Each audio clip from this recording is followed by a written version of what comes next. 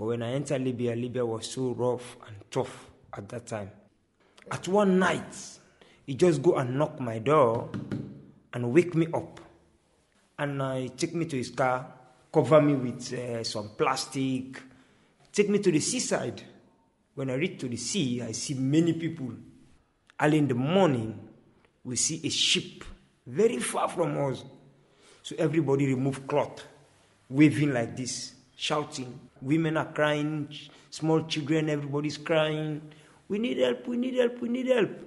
From there, they rescue us to the ship. I've seen so many things. Everybody, from there we shout, we need help. Nobody help us. Water started to enter the boat.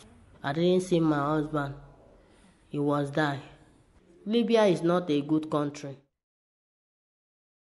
Well over 20,000 people currently remain contained in overcrowded, unsanitary detention centres for migrants in Libya, with reports of Africans now being sold at open-air slave markets in a country still largely lawless.